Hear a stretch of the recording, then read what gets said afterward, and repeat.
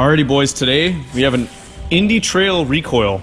We're going to be putting a new rope in this sled. So this is going to be kind of like a general how-to on how to put ropes in pretty much any snowmobile, but specifically this is off an Indy Trail fan-cooled 488. I'm sure the Indy recoils are very similar to this. This is how the inside looks.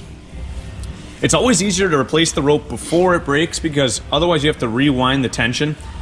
And a general rule of thumb is you don't want to put too much tension on it because you don't want to bottom out the spring, and that's how you snap those little high tension springs underneath there. And you know, you can rewrap those springs and you can put new ones in and all that, but it's a lot of more work.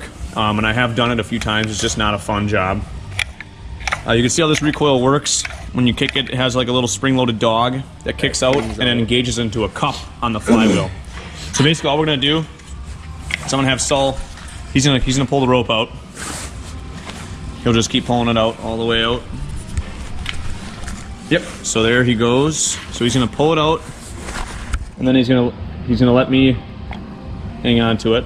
You can let go of the rope. Okay. Now you're gonna take the pick and kind of dig out the knotted up piece in there. Might be a little stuck because it could have been in there for. You always want to get the guy that's holding the wind his finger with the pick. So you can see right there, we're just pulling that out. Yep, you got it. Yep. Now you can pull the rope all the way through, or cut. Actually, you want to untie the knot on that end. So, like I said, Spark just tied a quick bow there. Basically, he's just going to try to get that knot out, and then now he'll just pull out the rope that way. So you can see the old rope, and we're basically just going to match it up. It's about that same size. The length-wise, I think is close. Might be a little bit longer, but we'll just see how close it was. Oh yeah, oh, within a foot. Yeah. So basically, all you can always cut the excess off. So now what we're gonna do is we gotta feed it. Hang on to that real quick. We gotta feed it back through the top, through the little inlet right here. Yep. And then it's gonna have to go up and through. So it's gonna be a little tricky, sure. Boys. So we decided, you know, we wanted to feed it in from the outside in, and then you gotta go in here and try to reach it through that hole. Well, we just figured, let's put it in from the top, feed it through, go through the grommet on the outside, as I'm kind of fishing it through there. You may have to take a pick from the back side and just kind of grab it. Yeah, here, you want to push a little bit more through, and I'll try to get my pick in here and push. Yeah, just kind of hook it. And there you go. Like so. I just need to give her one more hook. And there she comes out the other end. You just grab a hold of it. Give that a little pull as the other guy kind of feeds. Yep, and just kind of keep pulling it out.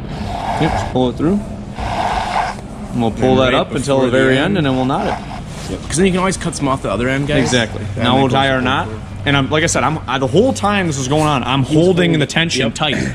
Exactly how it was when I took it apart. Exactly. So I'm holding it with my finger. You can always take a vice grip and lightly push together, and then you don't have to do it. You don't have another guy have to hold it. So what I do, guys, a lot of times when I do snow blowers and a lot of stuff, I tie a knot kind of closer to the. I'll work it up to the end here a little bit, and then I'll kind of like.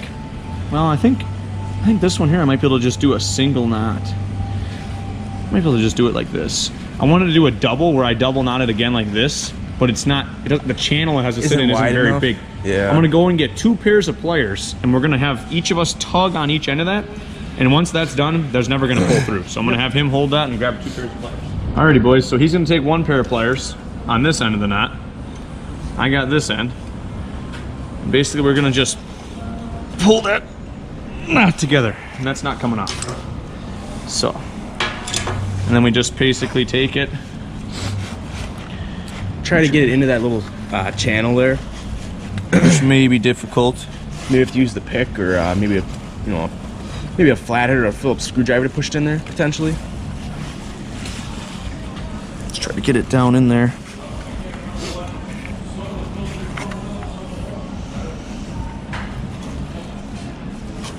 And kind of pull and push as you're kind of doing that, guys.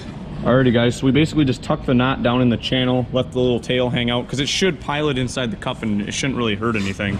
And then I tied a little safety knot, because We're gonna put this back on the machine, and then this is obviously gonna hook to your recoil handle. So you always tie a little quick one, just in case it would pull through. You don't want to redo all your work again. So that's basically it. You can check for operation. The dog kicks out. It's got good spring recoil. A good rule of thumb is you could always like brake clean it out and then put some good lubricant spray and kind of get everything lubricated. But this one here is in quite good shape. So we're just gonna leave it as is and hope for the best. I might spray a little bit of lube in there and call it a day.